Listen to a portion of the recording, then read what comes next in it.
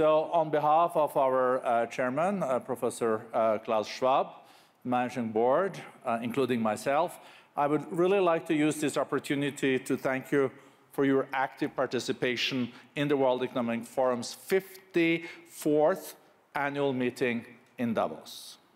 This year's meeting came at a critical and complex moment, not only for the world, but for each person in it, something that was also alluded by the panel, also underlining the importance of inclusion.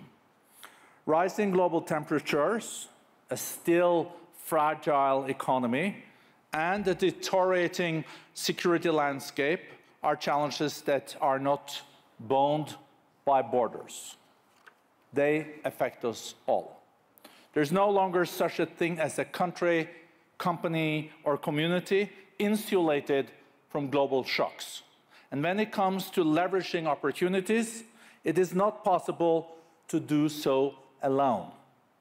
Yet, we know the foundation of cooperation, trust, has been eroding in recent years, which is why this week's meeting on rebuilding trust has been so important.